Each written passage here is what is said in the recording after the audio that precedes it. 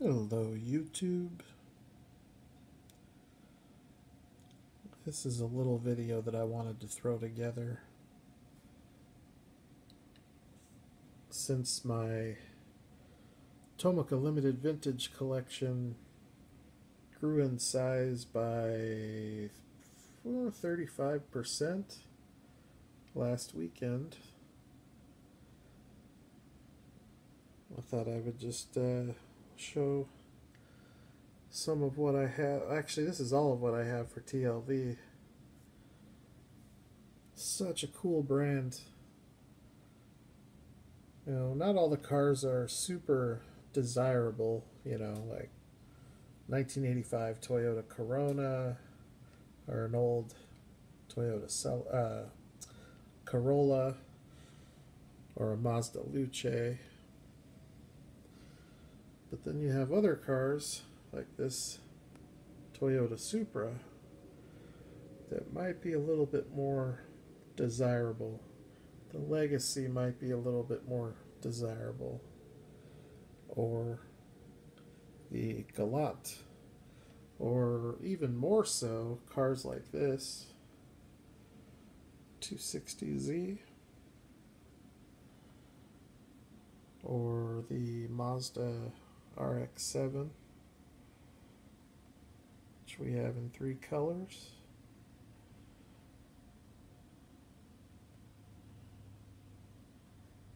Or the Honda Civic.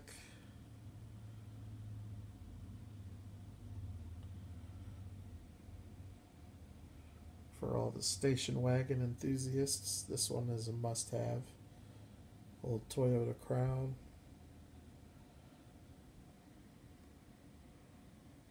There's a newer Toyota Crown sedan.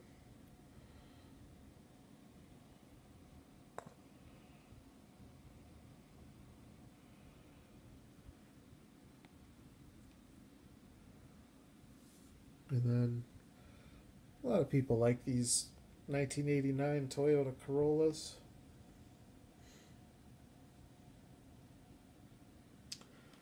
So it's a pretty cool brand. I love the brand. The quality is just as good as it gets. A few more over here.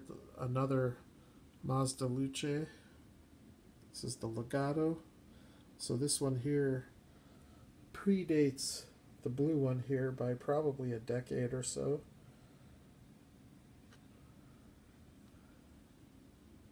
And we've got another Honda. They have some Nissan Skylines, although they're all 4-door, probably not as desirable as, some of the Skylines that Kyosho puts out, for example.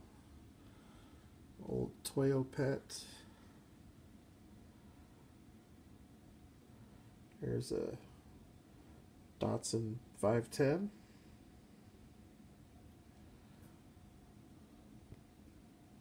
Couple of Honda CRXs.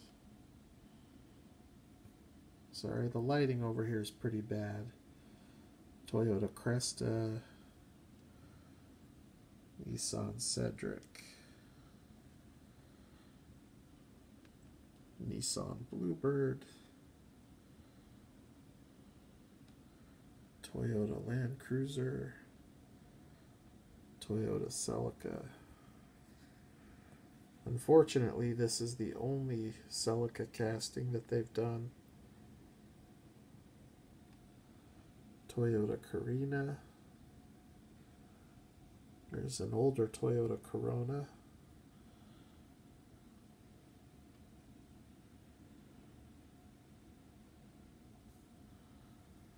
Another Skyline.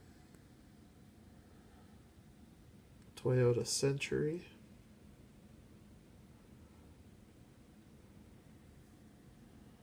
And a Toyota Townace. So there's a 1979 Toyota Corolla, 1985, might be a 83 actually, Honda Prelude. An old Nissan Safari. Really looking forward to the green light Nissan Patrol.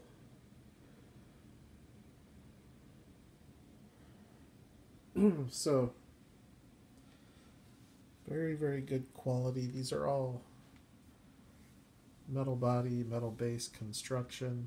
There are a few exceptions to that. Some of them have plastic bases, like the larger castings, like the Land Cruisers,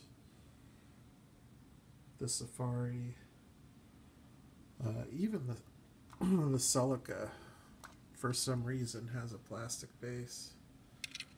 Not real sure why.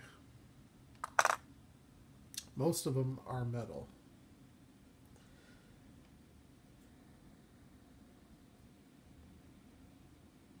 I really I hope they continue to make this late model stuff like these RX-7s and Civics. There's an R33 Skyline over here. Early 90s.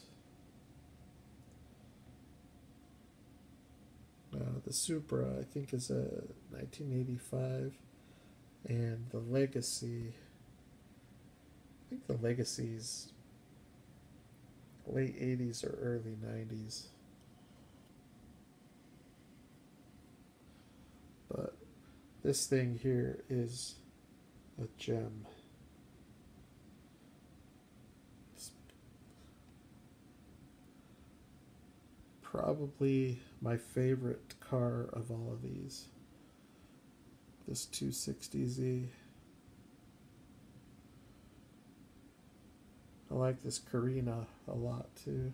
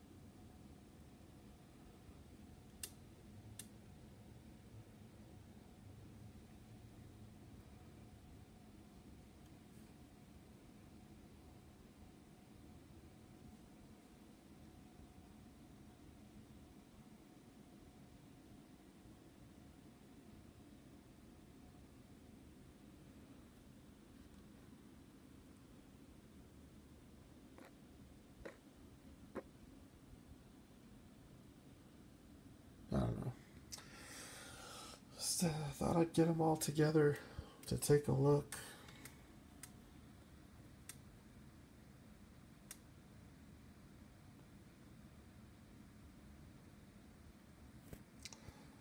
Definitely a fun brand. And while I did just get 10 new ones in the last 5 days,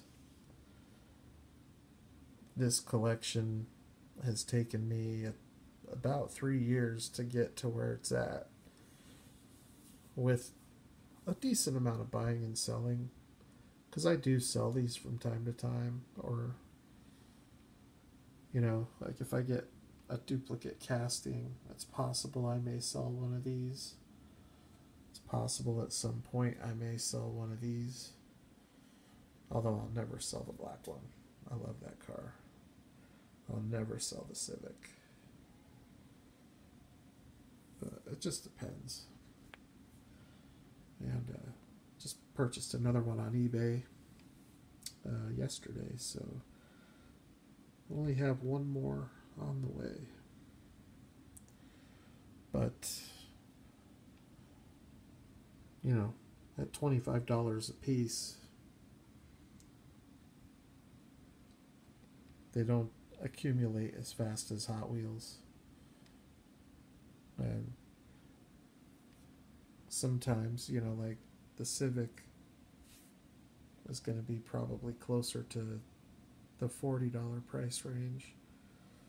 These are probably going to be in the 30.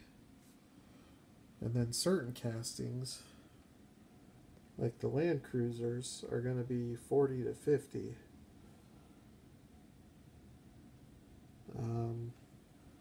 This one here, if you can find this for less than 100, then you're doing really good.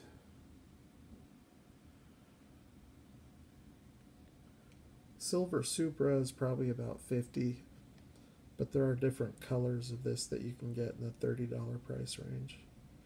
So it really just depends. The key is to get them when they come out. So those Ferraris that are coming out, gotta get them now, because if you don't, you're gonna spend over 100 to get them. But it's definitely a brand worth collecting, especially if you're a detailed car collector. So thanks for watching.